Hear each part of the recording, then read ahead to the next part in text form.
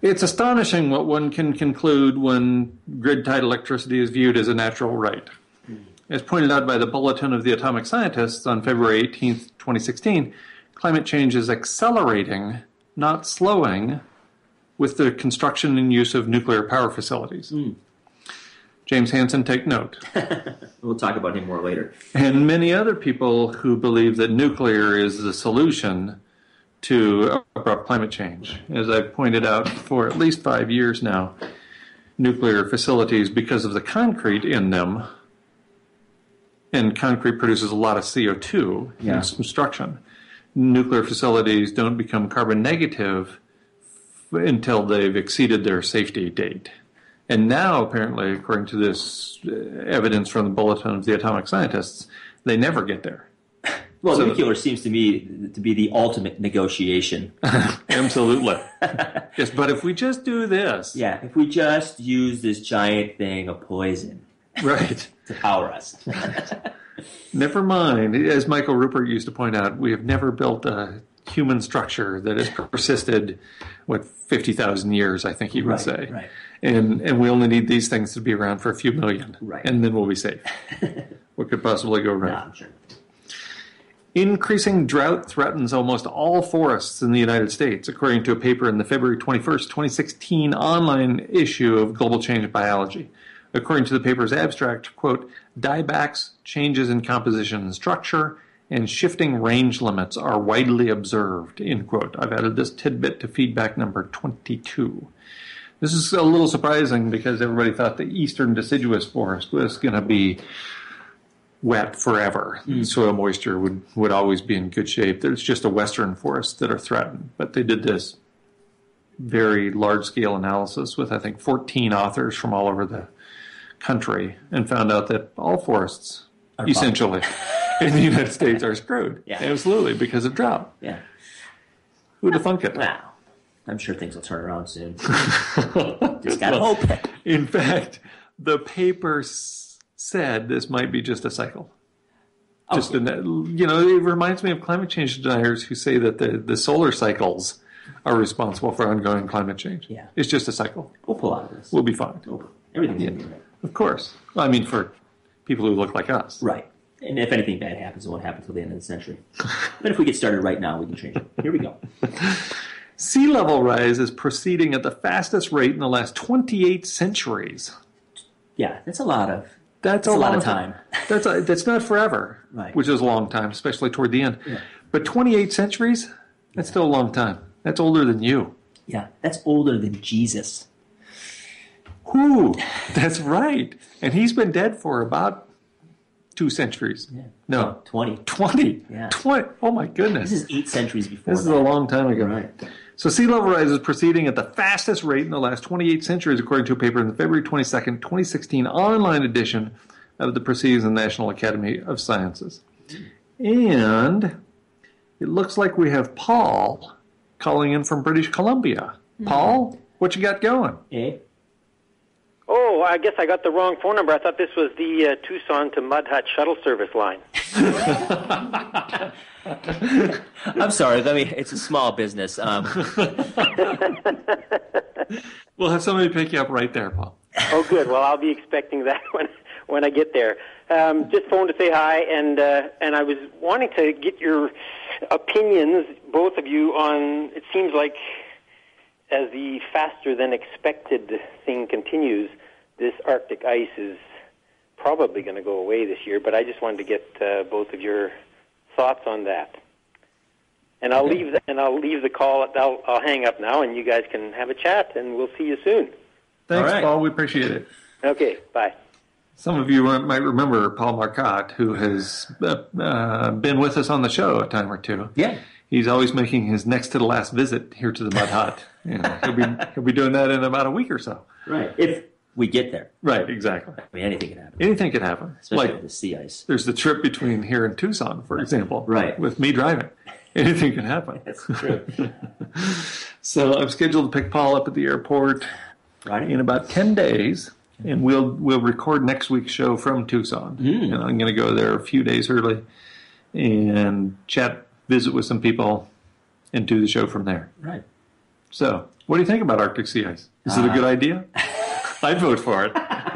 It's an election year. Let me ask a really dumb question that somebody, I don't know, voting might ask. Why would we need Arctic sea ice? Oh, that's a fine question.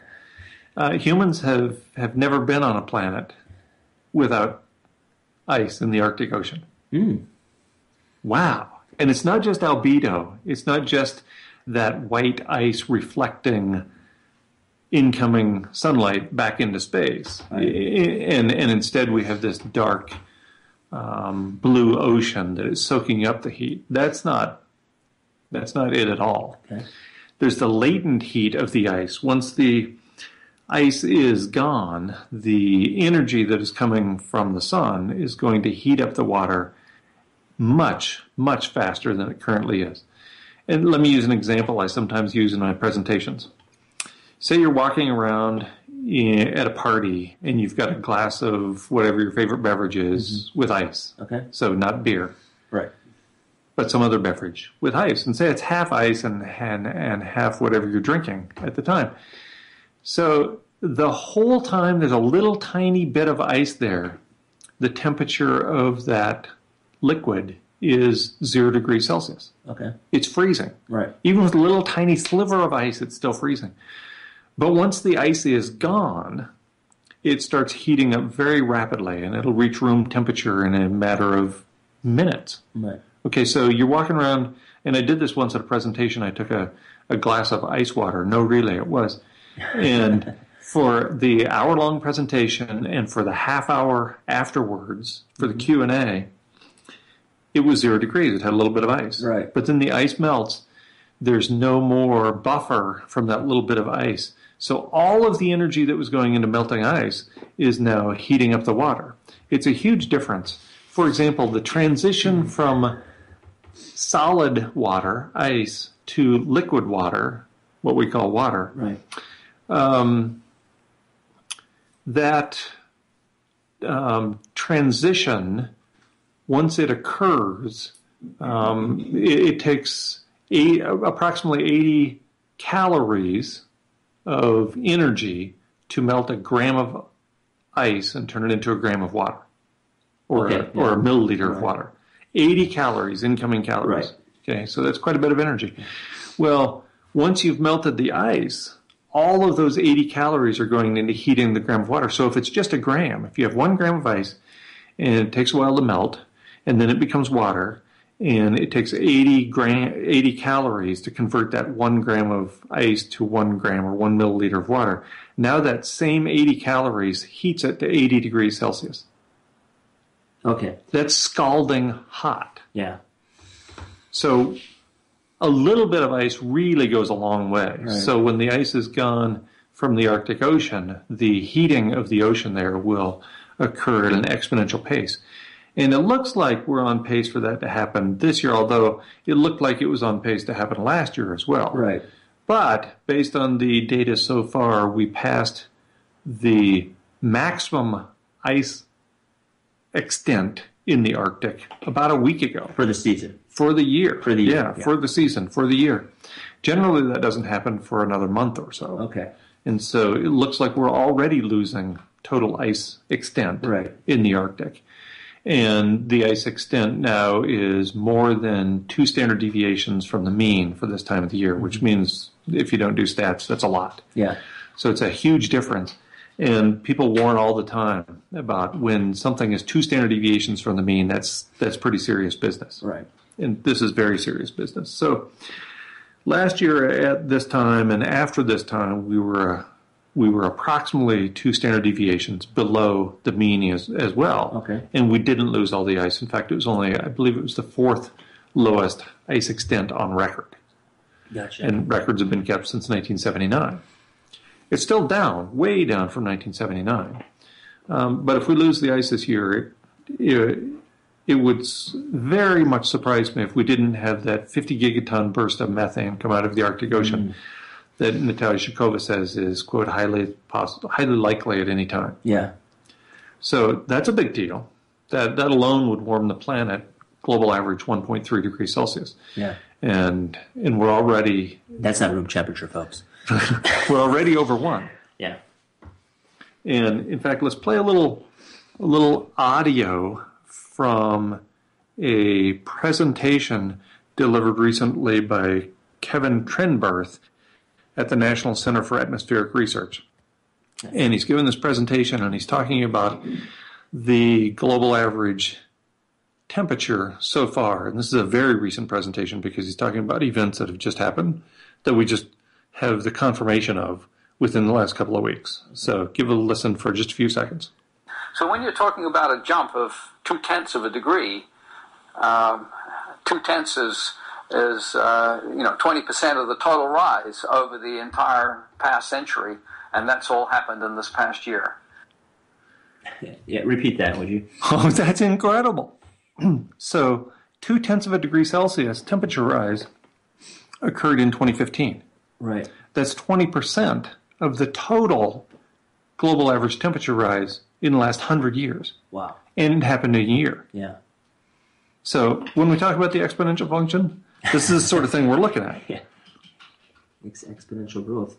So the temperature since baseline, roughly 1750, has increased about 1 degree or 1.2 degrees up until 2015. And then in 2015, it increased another 0.2 degrees. Well, I guess we better start recycling. I don't think you understand the nature of the predicament. How about a hybrid car? I appreciate your bargaining. Okay. Really, I do. Nuclear? Eat organic. Let's just negotiate some more. It's working for everybody else. Free-range chickens? Yes. Yes. Free range, organic, GMO-free, no hidden relationships. It's all going to be fine. Okay. That's good. Again, we're taking your calls, or you're going to have to put up this banter for the rest of the show. All right. You want to continue with the climate? Yeah. The number again is 888-874-4888. Last little tidbit on the climate update. I've recently completed a brief analysis of some of the self-reinforcing feedback loops.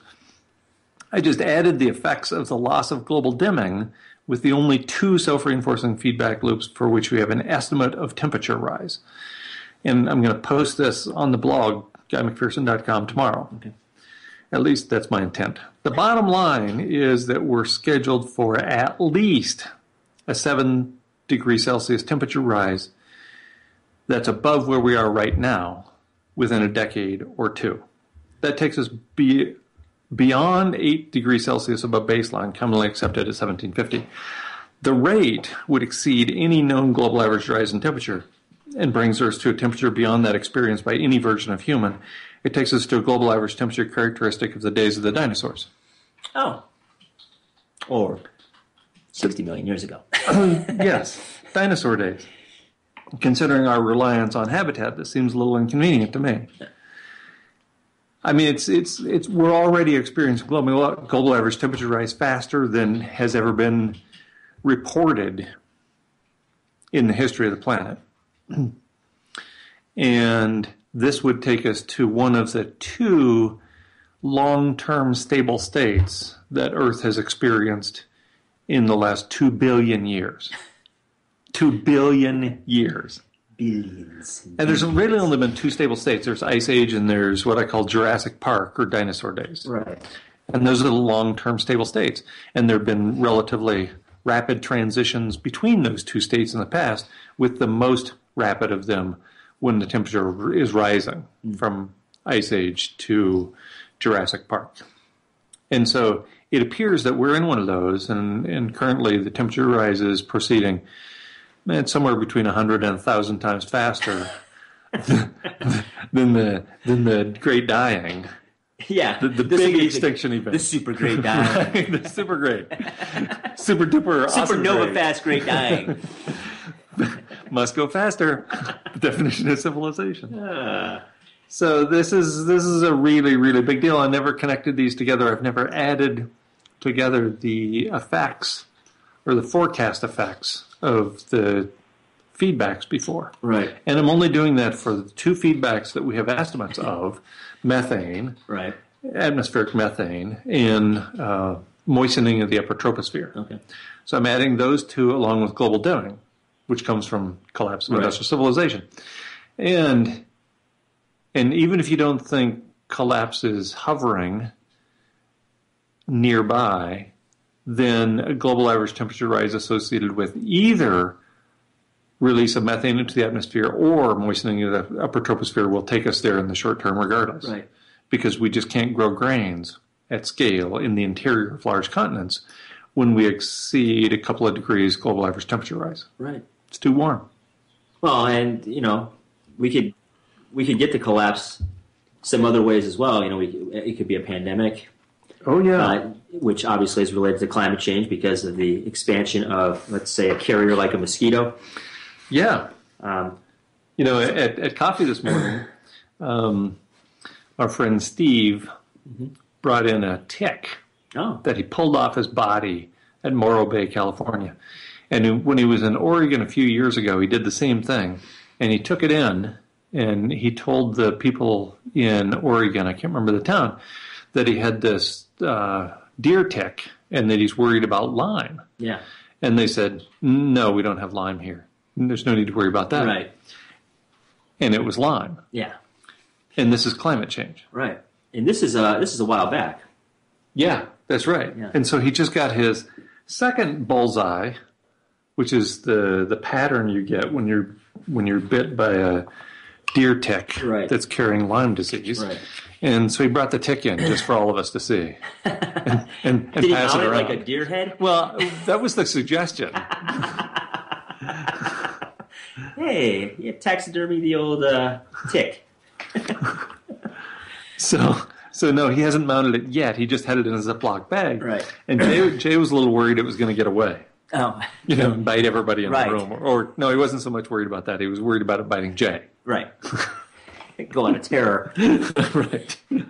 All right, you're listening to Nature Bats Last on the Progressive Radio Network. Today we're taking calls, 888-874-4888. It's your chance to bring up something. We have Dries from